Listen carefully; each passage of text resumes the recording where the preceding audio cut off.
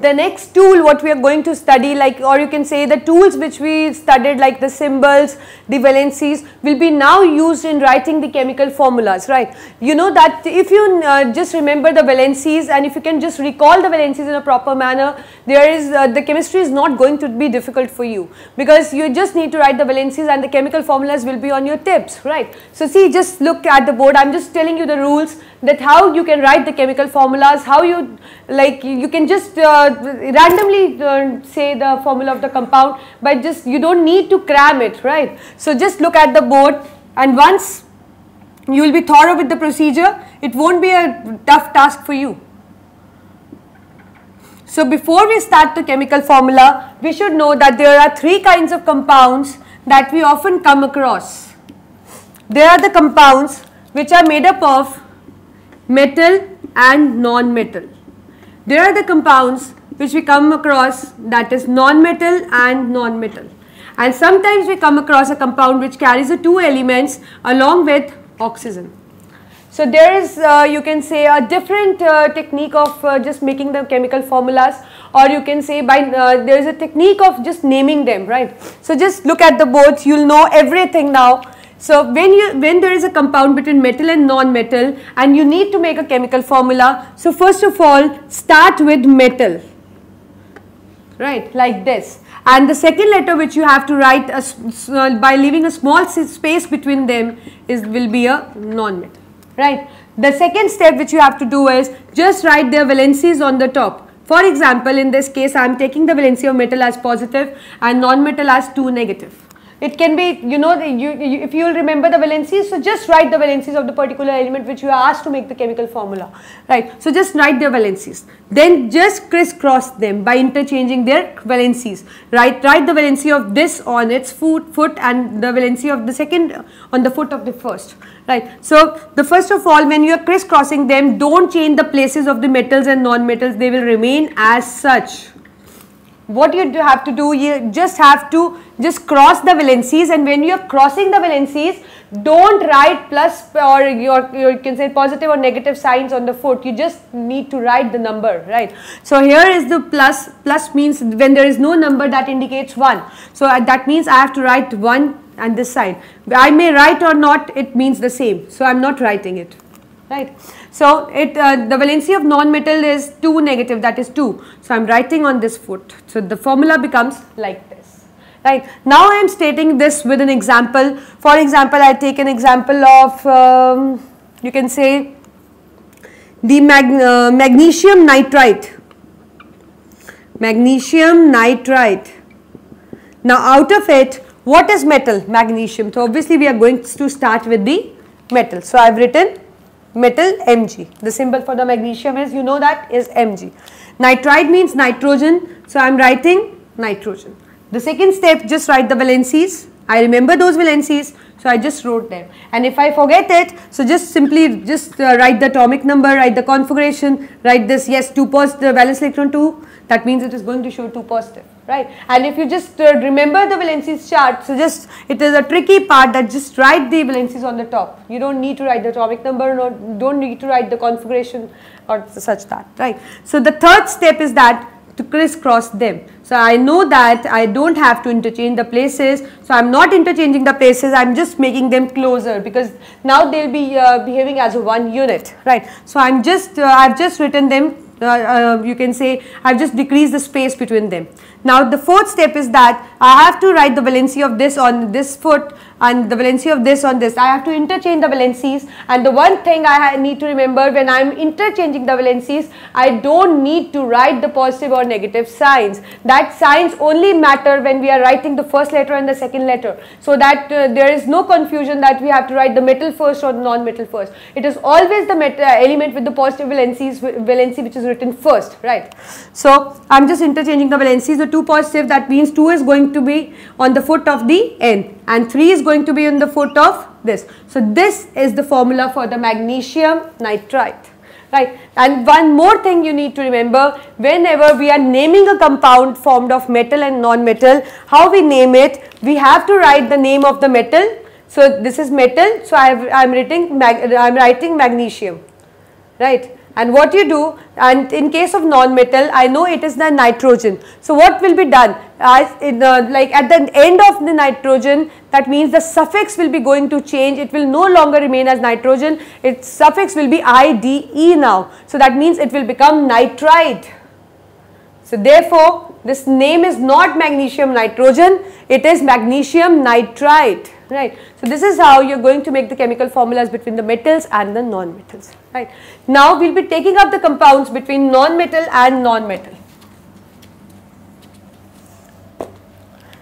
So how I will be making a compound between non-metal and non-metal? Like for example, when we are naming the compounds between non-metal and non-metal, we know the first of all we know the kind of bonding they show is a covalent bond, because they just share an electron, and the type of bond they show is an ionic bond. We have discussed in the previous units as well.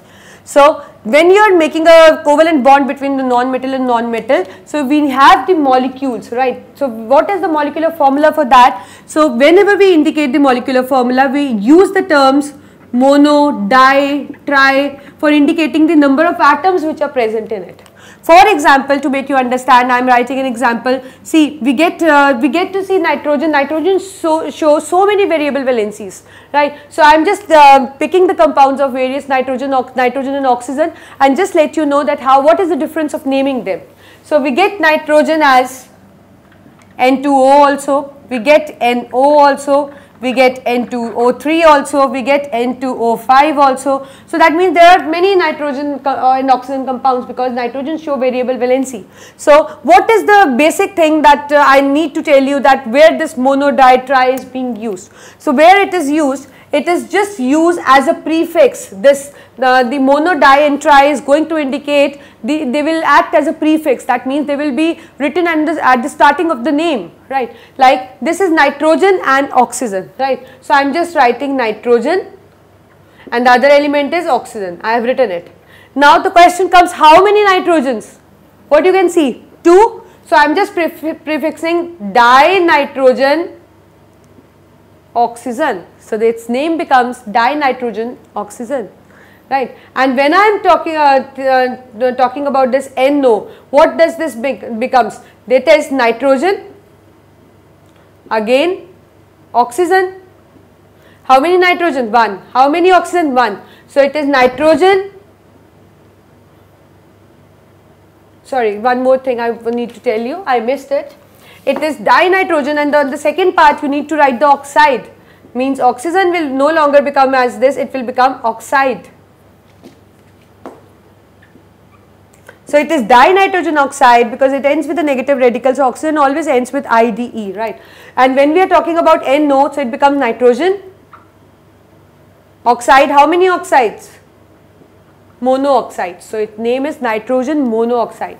And when I am talking about this, again I am writing nitrogen, oxygen as oxide. How many nitrogen? 2.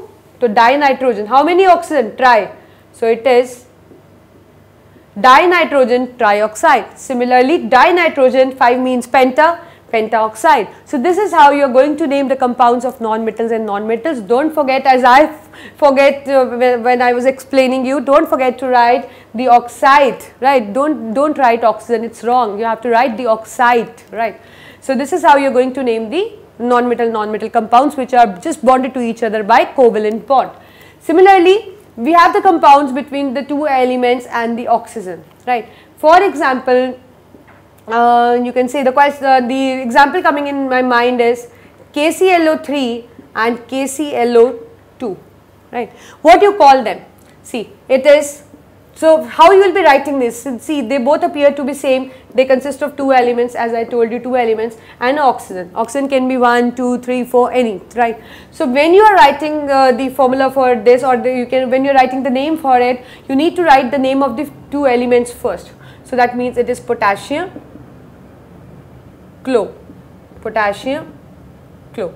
Now what I am doing is, which out of them which will contain less oxygen, or you can say which will contain the one more oxygen than the other, its name is going to end with ATE. So that is why I am writing its name as potassium chlorate. And see, it has one oxygen less than it, so its name is potassium chloride. So what is done?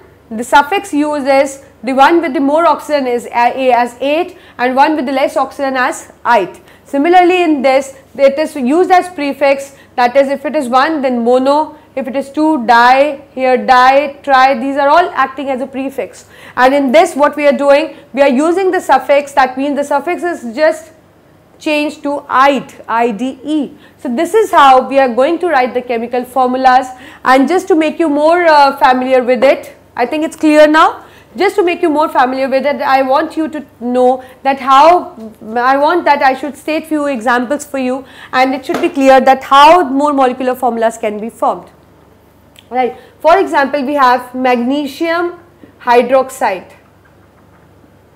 How I will be writing the formula for it? Again, I will be using a metal, Mg, hydroxide, OH. The second step, I will be writing the valency for it. I remember it's 2 positive and it is negative. Hydroxide is a radical with a negative valency. So I have just written it, right. Now the next I will be crisscrossing it like this. I will be writing this 2 this side and the 1 this side, right. So whether I write or not, it does not matter, because whether you write 1 or not, it means the same. So do you think this formula is right? Tell me, do you think that this formula what I have made is right?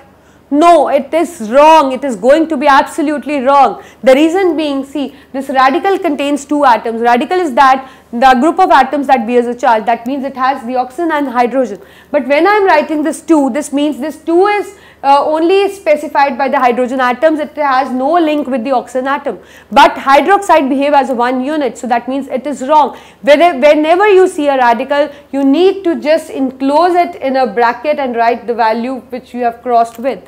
So this is a right formula, but this, if you write this kind of formula, it is going to be wrong, right. So whenever you get a radical and you are just crisscrossing, you need to write the valency, and you just need to enclose that in a bracket, indicating that this 2 is assigned to the particular elements which are enclosed in the brackets. Right. So this is how you are going to write the chemical formulas, and you are just going to write the prefixes. And again I am telling you again the same thing, if you wish to have a good hand in chemistry, you need to know, or you need to well versed with the valencies. Once you will be well versed with the valency, chemistry is going to be on your tips. Just keep this my advice with you, and just when you will do that, and just see to it that if you compare yourself with your classmates, you are going to succeed. Because if somebody is not well versed with the valencies, he is 0 in chemistry, because chemistry doesn't understand the paragraphs, it understands, or you can say the chemistry talk on the basis of chemical reactions. So just be familiar with the valencies, because if you will know the valencies, then only you are going to build the chemical formulas, and if you are going to mention the chemical formula, then only you will be able to do the chemical reaction. So just make yourself well versed with the valency. Nothing is difficult, you just need to recall them, and 1 to 20 atomic number is so easy for you. You know that you can just write the atomic number with the configuration, and just can pick the valence shell electron. But after that, I think that after 20 elements with atomic number 20, it will be difficult for you. So just what's a big deal? Just write them, just make a tabular chart, just make a you can say a chart on which the valency chart, just place on the thermocol, and just wherever you sleep, just keep it that side, like pin it on the wall, and whenever you get up, just make a habit to read it, and I'm sure that within a week you will be familiar, you will be more good in the valencies if you will compare yourself with me, right. So just the one thing that I want to tell you, just do it, you can do it, and the valency is not a big deal.